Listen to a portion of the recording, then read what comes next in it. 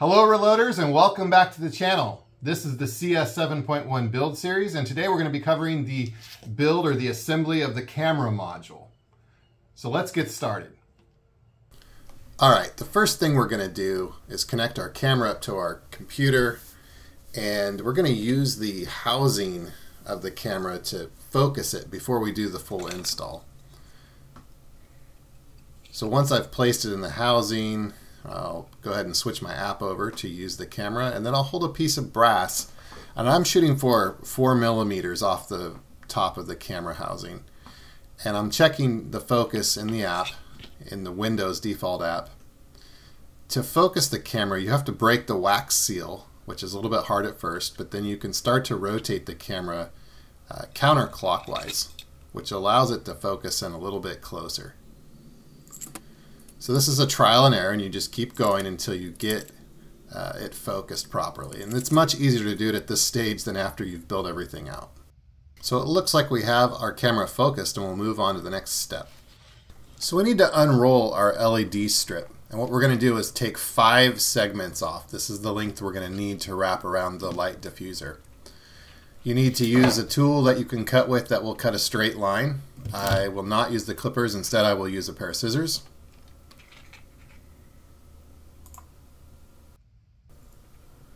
Cutting this line as straight as possible will help you on the next step, which is where we're going to solder up some wiring there.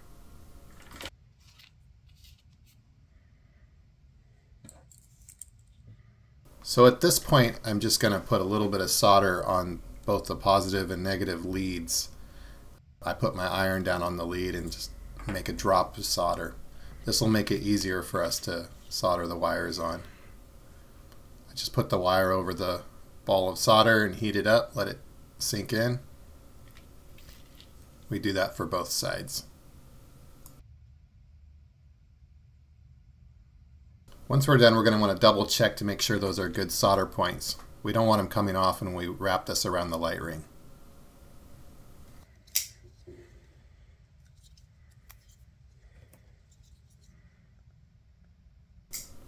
Now we're going to cut a piece of tape.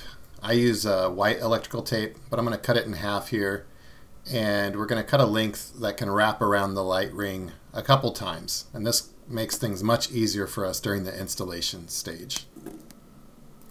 So I'm going to set this tape aside for now, and we're going to use that here in a little bit. What we want to do is wrap the light strip around the light ring. Wait a minute! What is that black mark doing on my light ring? Well, there's a good reason for it. You probably don't need it, but we'll talk about it later. Now, where was I? Oh, yeah. And you'll notice there's a notch in the light ring. And what you'll want to do is make sure that you align those 2 wires in that notch. And you want to give it a little bit of room, about a centimeter or so, just so it's not making a tight angle on your solder connection. So you'll kind of hold this at finger tight, and then we'll come back with our piece of tape and wrap her up. You really want to stretch that tape as tight as possible. When it's done, it should look something like this. Pretty. So the next challenge is to put this light ring inside the camera housing. You'll see there's a little hole about 7 o'clock, and you've got to run the wire through it. This might seem like an easy task for some, but for those of us who have huge sausage fingers, this can be quite challenging.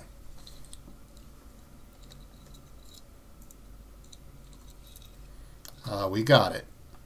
So you'll see, as I pull this through, I didn't do a good job of aligning the notch with that hole, and so I'm going to have to rotate that camera body so that the notch in the bottom of the light ring is aligned with that hole. So I'll use my trusty do-it-all tool and rotate it just a little bit so it's aligned.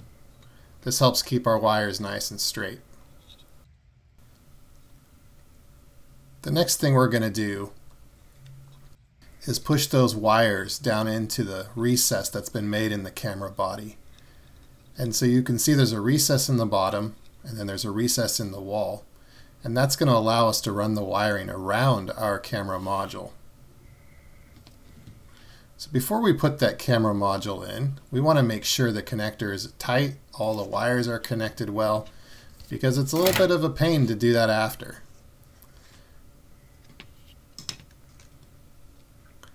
Take note of where the pins are on the camera, because these stick out and you need to orient the camera so that those pins are in that recess where your wiring is.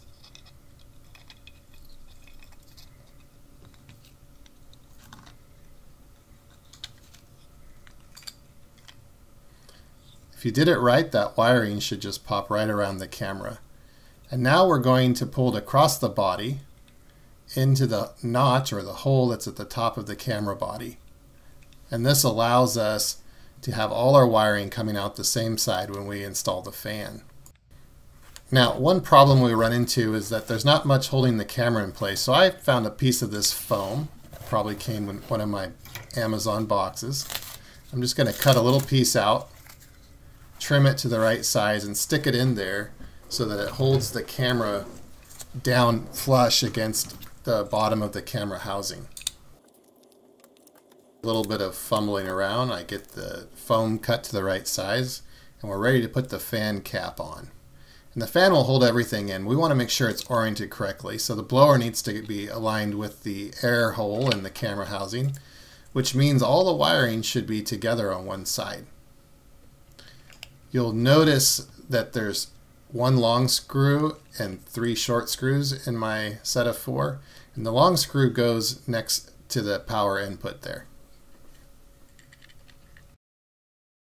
As fate would have it, I lost the rest of that video.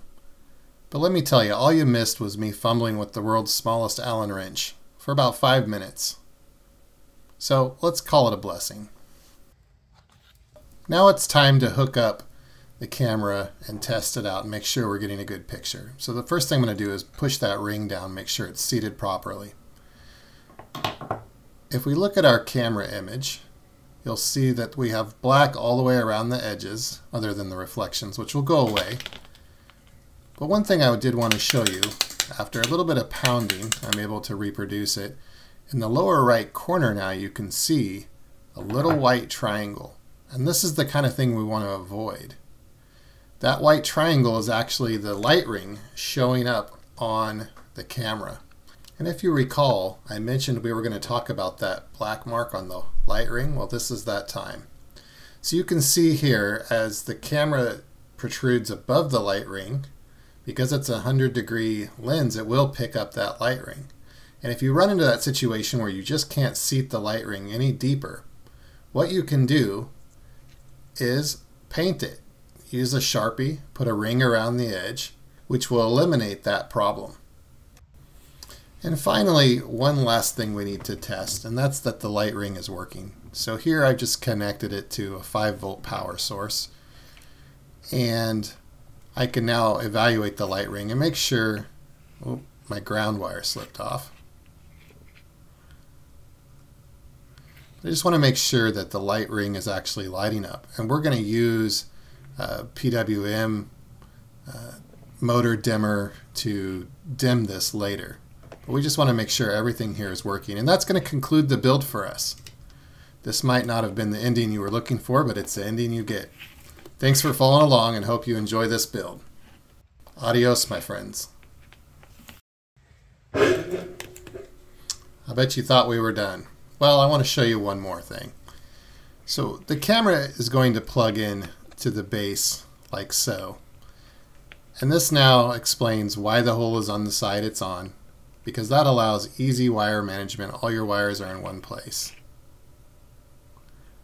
This time we're done for real. Have a great day.